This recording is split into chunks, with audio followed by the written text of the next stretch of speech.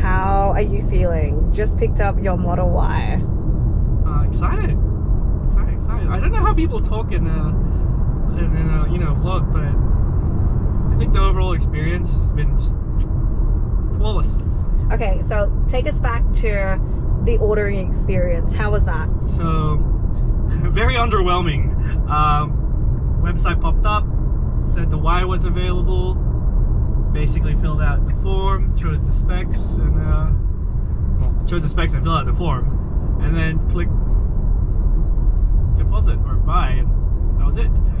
Very straightforward. Less people interaction, more form filling, you know, and very fulfilling. And do you think it's just like buying it's just something like online, like clothes or something? Yeah, they've just made the process like any kind of e-commerce transaction where this is what I want, this is what I'm gonna get, and I'm gonna buy it. That's it. And so yeah, did they make their website on Shopify? Maybe, who knows? Yeah. Okay, now how was the delivery experience? Delivery or pickup, whatever you want to call it. Yeah, well, I mean, I was one of the lucky ones that was able to make the purchase within the first 20-minute window. Alright, now walk us through the delivery. Where did you pick this up? So, they have a warehouse at the moment with all the Model Y and some 3s that arrived from the Morning Clara. The ship that came from Shanghai, and they have a separate factory that's different from the Tesla display room, and they had like a couple of hundred Ys in there, I would say, if not thousands. Yeah, it reminded me of like that scene, I think, in Fast and Furious, where like they were all like self-driving kind of cars, and it was like an army basically of Yeah, I mean, Elon could turn on us one day and just do that, but he wouldn't. Well, who knows? Anyway, so you go there, big signs everywhere, check in, person at the front greets you, gets your ID, checks you off into their system, hands you some documents, gets you to log into the app, and basically accept delivery. One push of a button and you're good to go. They hand you the keys, walk you to your car, talk you through some basic things, but there's already an assumption that you've gone through the actual manual. So what did he talk you through? That this is your car. Yeah, like I didn't feel like he really talked through anything. Yeah, well, the assumption is you've done your I mean, did he ask? Like, yeah, he did. He was like, have you gone through the app? I'm like, yep. He's like, good. Well, here's your car. I was like, thanks. Yeah, interesting. But yeah, I mean, in the app itself, it talks you through every single bit, like how to turn the car on, and every little thing that I'm not going to go into. And once you basically sync your phone over, walk up to the car, and you're good to go. They also show you how to use the keys as a basic functionality of opening the door and turning the car on.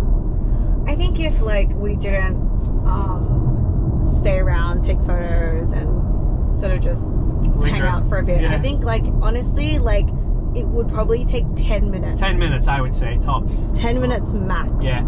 Okay, interesting. The lady in front of us, it was her 4th Tesla. Wow. So the person at the front was like, oh, this is your 4th, so you know what to do. She's like, yep, okay, see ya. She even said see ya to the person as soon as she did the button click to say she's accepted the vehicle. Like, just didn't care. Just ready to go. Yeah. And that's how convenient it was for her, where she's basically purchased something online and she's just picking it up now. Okay, I'm gonna chime in with my, I mean, obviously, like, I'm still gonna drive this car, so I suppose I'm part owner. But also with my, why is it like, probably with my experience in the automotive industry, working in dealerships, and like, it blows my mind how efficient it is and how they can do all of this without so many human touch points. And so it is like, some people might think that it's just very like underwhelming because, like, you know, you get there and to be fair, you're picking it up, it's not flashy at all, and I think that's the whole like maybe notion of it. Like, I think it there's nothing fancy. There's like it almost, like, you want to say no frills, but it's not no frills, right? Like, I think that there's a lot of work that goes into this. So I appreciate the efficiency that goes behind that seamless experience, and I think that is like mind-blowing, especially like we work in that space. So like to achieve that customer experience actually takes a lot of like technology and like process. Like you're reimagining the process of buying a car, and that is like something that hasn't changed for many years. Like, you know, I worked in automotive, and so even if I took care of a certain brand, and like that was like one of the more like higher end brands, and so of course there was a little bit more fuss over, like, you know, when you pick up a car, but I mean, from like the ordering experience and having to come into a dealership, talk to all these people, and then feel like you're getting sales talked, and then from a salesperson experience too, like, you also spend a lot of time trying to like work through the right leads and talking to all these people who probably aren't going to buy a car, and maybe they're just bored on the weekend, and so it takes all of that away. Like, it takes away all the pain. Like, I mean, to be honest, like, I don't want to sit down and like listen to someone on why I should buy a car, but like, no one really goes into like the experience is very different these days, right? Like, you've already done your research, you kind of already know that you want that car. You're probably just going to do a test drive. So yeah, like, I think from like the outside in, the experience of picking up a car, like, and it's a new car, right? Like, it's supposed to be a really exciting time, and it is exciting, but there's definitely no drama, there's no fanciness to it. You're not getting like, you don't get an umbrella, you don't get like flowers, there's no bow. Like, to be honest, I think they just added balloons, which I don't think normally they would put balloons there. Because it's like the first batch. But like, there would be nothing to it. Like, there's just, it's like, even just walking through like the car, so it's kind of like, okay, here you go.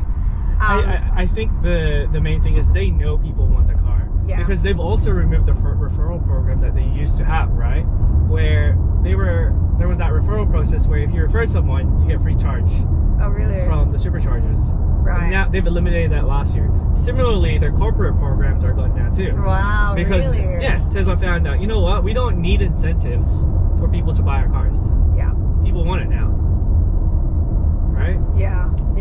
And recently they announced the mobile chargers are no longer included. And that was from all orders after July 8th. Oh. Yeah, and so now there was a price increase of the vehicles, and also now an additional fee to purchase the mobile connector.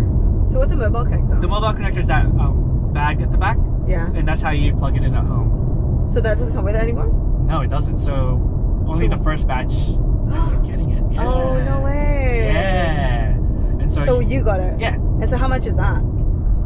I don't know. We got it for free. Yeah, that's true.